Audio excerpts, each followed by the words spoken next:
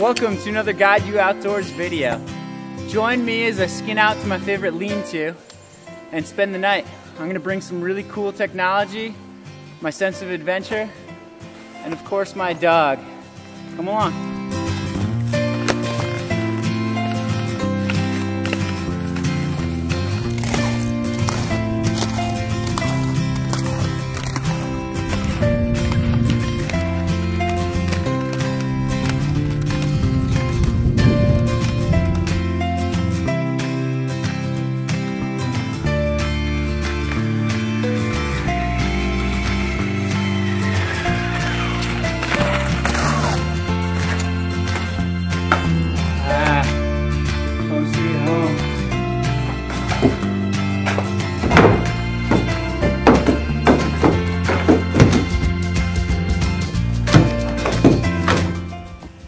In our videos, we usually focus on a simple approach to getting outside, unplugging from technology and plugging into nature. But here I'm going to use a little different approach. Truth is, at Guide You Outdoors, we use a lot of technology to connect to everybody on the internet, from cameras to YouTube to Facebook and all the other social medias. So I'm a huge gearhead, and I'm bringing out a few of my favorite pieces of backcountry technology. Let's start with Goal Zero's solar panels.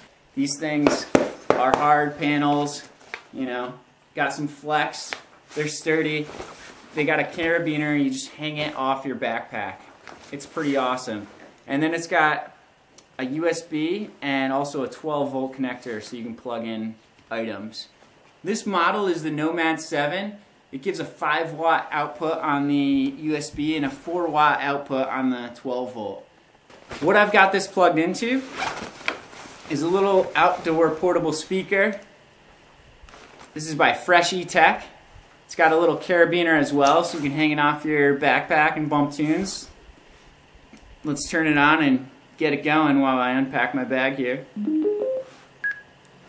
Clip it to the mouse food bag protector. I've synced it to my phone. Thank you to my friend Big Stat for the tunes. Now it's time to unpack, bump some tunes, maybe dance battle my dog. You want to dance? You want to dance?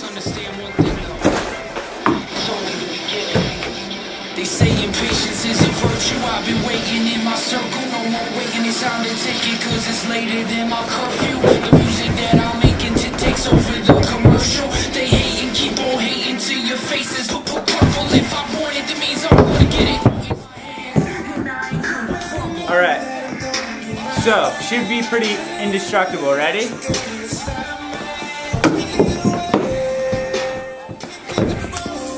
So good.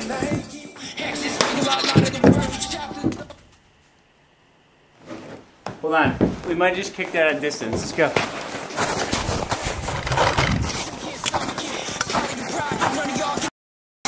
Watch me as I make this cheddar. Gonna get paid forever. Well, I dented it, but it's still bumping hard. Alright, so I'm pretty impressed with the Freshie Tech speaker. I've been bumping it for a while now. I really like the volume it puts out for such a tiny thing. I like the carabiner. You can put it on your bag or wherever. It says it's water resistant, so I think that's the next test. I already booted it into the snow with my ski boot, put a little dent in it, but it's still working fine. So, water resistant. Let's check it out. Believe it, I can see it, I can see that I'ma be it, I'ma live it, and I'ma breathe.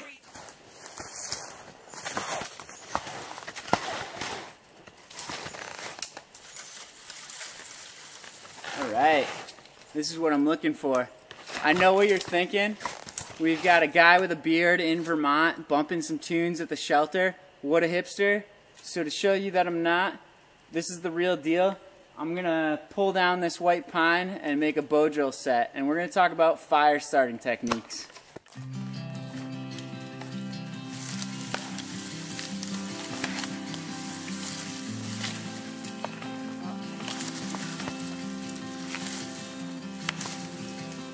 This is called one-stop shop for fire. It's gonna be like most of my wood for the night. And it's a dead standing pine, so, you know, in the winter sometimes wood's hard to find. This has been upright all winter, just drying.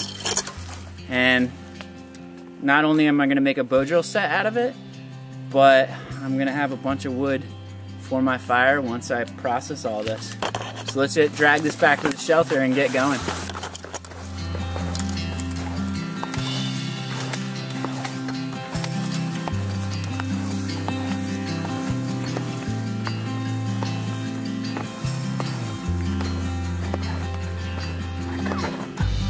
So now what I'm looking for are some nice straight branches or the end for a spindle, and then a nice straight kind of log here for a fireboard.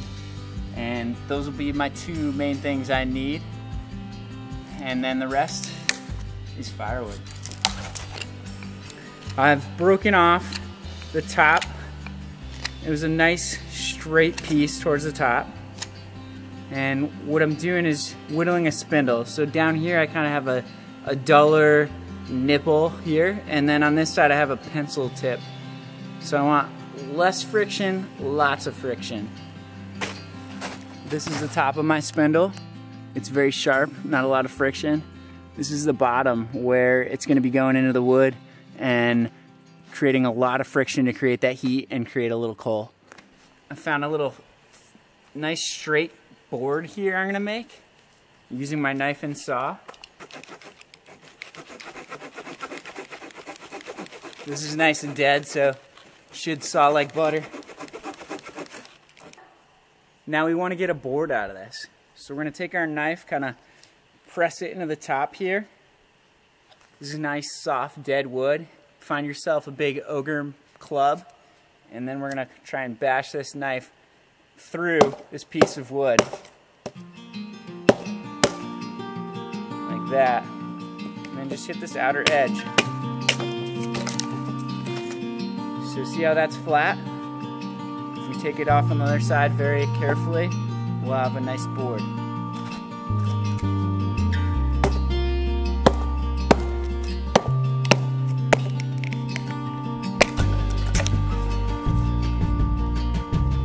There's our board. Get the rod out of here.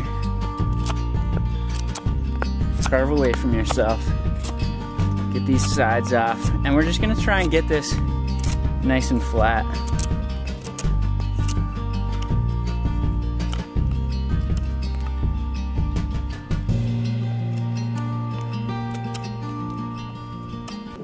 In front of me is everything I need to start a friction fire using a bow drill. So to complete this set, I've got my fireboard and my spindle that I've harvested from a white pine. I have a bow, which is just any piece of bent wood. This happens to be a striped maple root. I have a rock that I picked up, and then you take a hard rock, like a quartz rock, maybe the sharp end, and just drill into this. Hear that sound?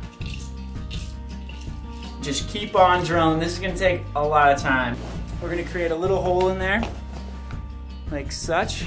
Remember, less friction, lots of friction. So here, this is slipping into that little hole. You get a lot of pressure down, creating a lot of friction here on our fireboard.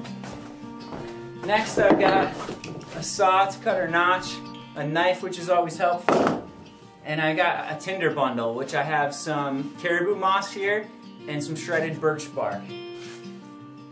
I'm gonna take my knife and create a little notch for my spindle to go. This is nice soft wood, so it fits in there very well. All right, so wrap the spindle in your bow, put it in that little notch you've created, okay? And then get your top rock, put it on top here. And we're gonna need to secure this fireboard on the ground here. All right, now we're just trying to start a little hole here. So just go slow, back and forth using the whole bow. Remember to breathe. And once you find your rhythm, apply a lot of pressure on this hand, on your top rock.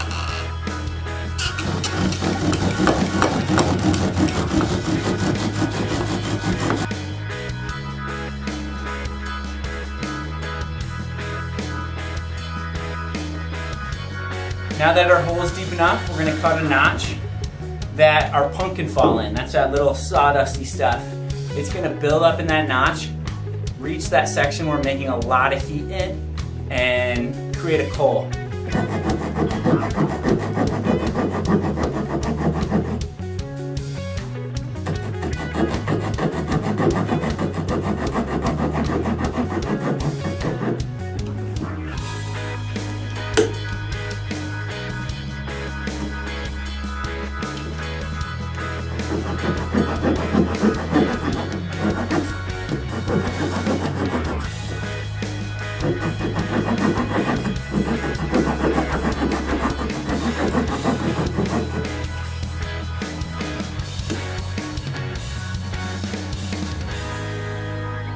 Now we've got our notch.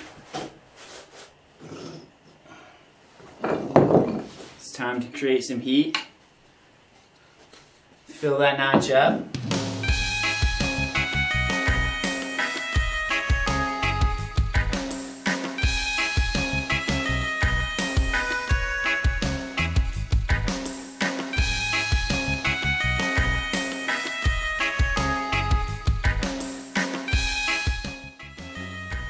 Now that my notch is filled up with punk, it's time to create a lot of down pressure, a lot of speed, a lot of friction, and heat that thing up so it becomes a coal.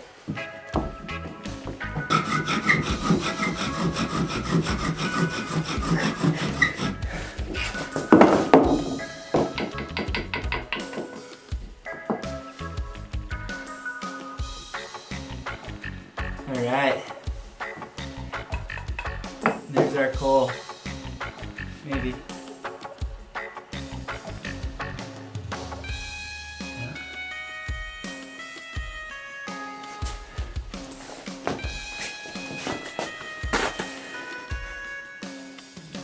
And we're just gonna take this punk and build it up. Set myself up for success. Grab some pine cones. These are nature's fire starters. Rich, dry stuff that's been hanging up in the trees. It's just fallen, and it's covered in pine pitch as well. So that's gonna be the base. We'll throw all this on top. Let's go check on our coal. Coal's looking really healthy and big. So I have a little nest for it. Gonna create a nice bed for this to go in. Drop our coal in and scoot it to the center a little. And broke it, that's not a good sign. And then just gentle breaths.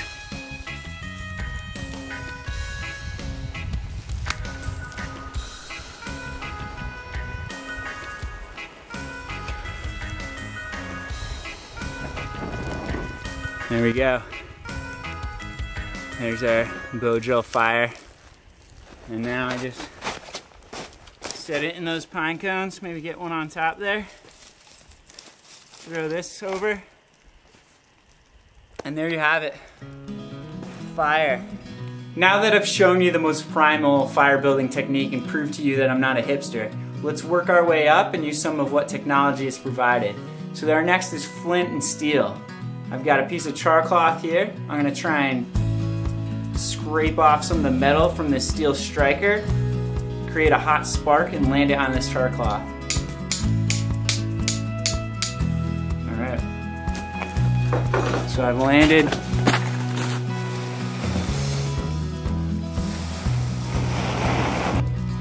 flint and steel char cloth. Apply that to a tinder bundle, it'll go right up. That's way hotter than that little coal we just made. Next, we're going to use the Light My Fire fire striker. Just take a knife and kind of take to the birch bark. Try and build up a little pile of some nice fine birch bark. And then don't let the wind take it away. And you see that? We're creating sparks. off this magnesium rod. There we go. Fire. The next thing I'm going to use is a magnesium fire striker. That one was a magnesium striker as well, but it's kind of just scraping it off, and you're getting that one burst. With this, you scrape off this magnesium side, and then hit this striker with your knife, and you've got a little pile of magnesium that'll light up and go quicker. So now I've got a little pile of magnesium off this backside. Same thing with the striker.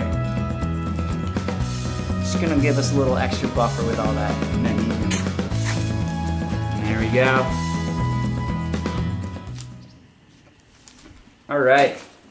So now that we've played around with cool fire starting techniques, let's check out the stove I brought. This next piece of gear I'm really excited about. I love when technology can be multi-purpose out in the backcountry, and this biolite stove exemplifies that. We've got a stove here. You create a fire in here. That's nothing special. You boil your pot. Cool. All right, we can use it out here. But this unit is what makes it.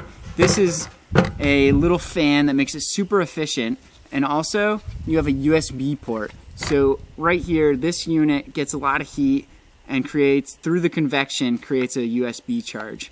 So you can charge your gear out here and cook your meal at the same time. So let's take a look at it. Let's get it going, play with it a little. Fold the tripod out. Now I'm gonna get the little fan going. Here, power up. So you need an initial charge to get going. I'm gonna drop some birch bark in here. And let's talk about our last favorite technology item for fire, a lighter. All right, drop that in there. And then send the sticks down.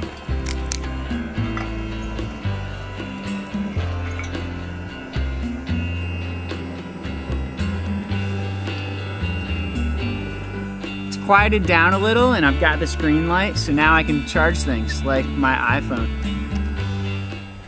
Alright, right there. You heard it kind of cycle down when I plugged that in. Maybe it stole a little electricity from the fan. So with this little fan feeding this fire, it burns super hot and super quick. So you're gonna continually have to keep adding sticks to it.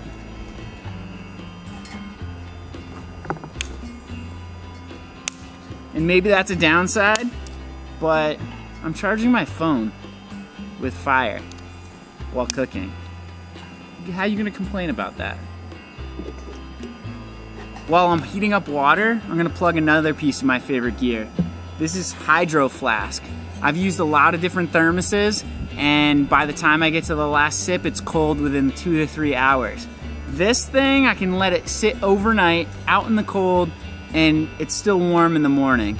This thing is ridiculous. The only downside is I don't have a little cup to pour it into like other flasks or thermoses, but this thing is double-walled construction, pretty bomb-proof, comes in sweet colors, and it keeps it warm longer than any thermos I've found. And on that note, we're almost at a boil. Let's throw that in for some hot tea.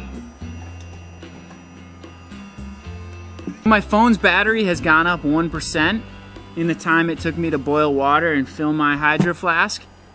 I'm pretty pumped on this. You can check out our video where we plug in all kinds of devices and see what it will charge, but what a great stove.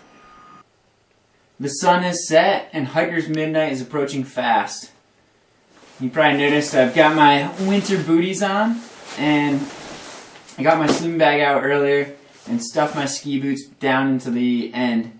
This is a long sleeping bag, and I'm not a really tall guy, so this really affords me to shove boots down there. And then what I've got going on here is a foam mat for my dog and an inflatable thermarest for me. I just unzip my sleeping bag and throw it over both of us. I'm a snuggler, so is Summit. Works out great. Even though I'm not mummied in my sleeping bag, Summit puts off so much heat that I don't really worry about it. Now if this doesn't work for you, another suggestion is grab the foam mat, scoot it out, mummy yourself in, and buy a child sleeping bag. And just throw it over your dog. It'll keep him nice and toasty. Just grabbed my hydro flask here, which I filled up around noon, and now it's about 8 o'clock. Still hot.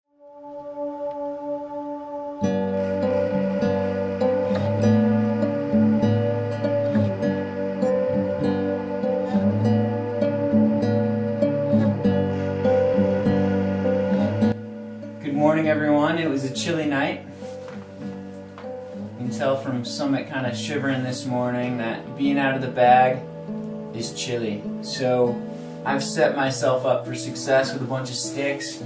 I've got my stove right here, and I'm going to start off with some coffee to help coax me out of the bag. The water in my hydro flask is no longer hot. It's not cold though, there's no ice in it, so that's a great sign.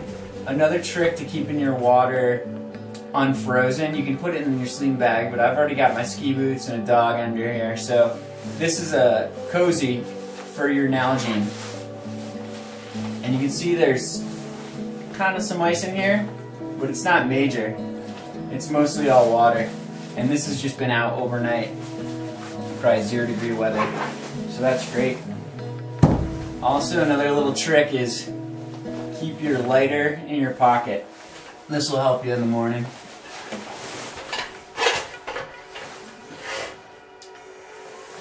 Well, that's a pretty good sign for being overnight in the cold, and it fired right up. Alright, now I've got some water on for coffee. I'm also going to use the excess water to fill up Summit's bowl, and then kind of melt snow until I get a lukewarm temperature, because you can damage a dog's organs from drinking super cold water.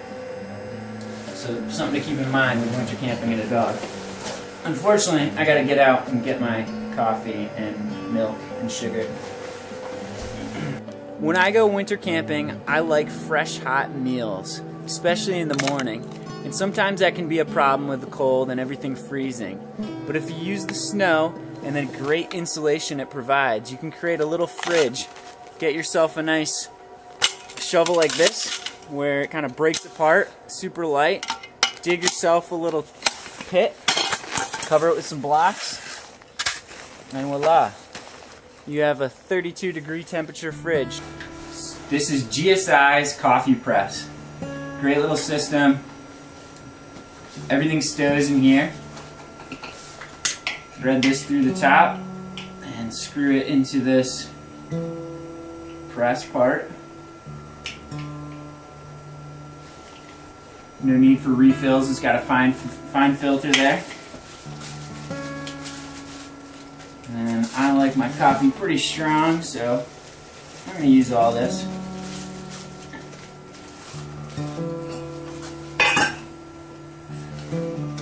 Pour the water in.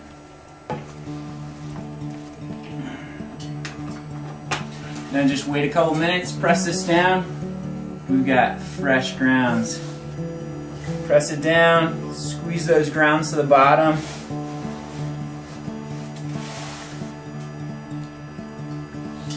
There's my milk. And we are in Vermont, so I brought maple syrup. If you haven't discovered maple syrup in your coffee, you're doing something wrong.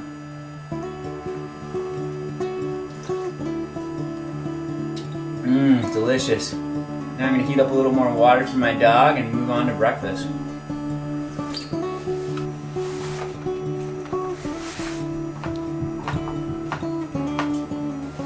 First, add some oil.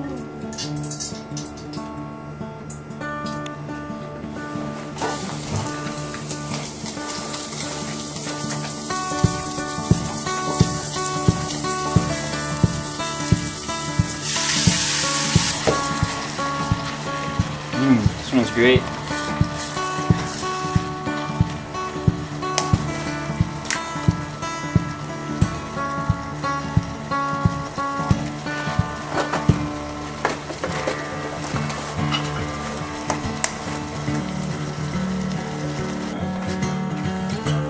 You just kind of scramble this whole mixture in there. breakfast is served. That's what I'm dealing with. I'm just gonna go right on top. Stir it in. Get my sriracha out. Give it a little kick.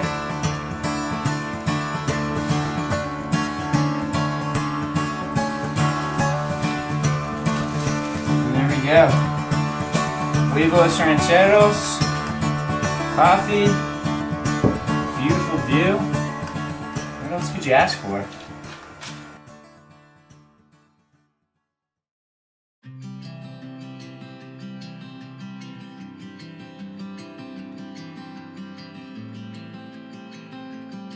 Well, all journeys come to a close, and this is the end of mine. My coffee's dwindling down to the last couple sips, so it's time to crawl out of this bag, pack up, and head home.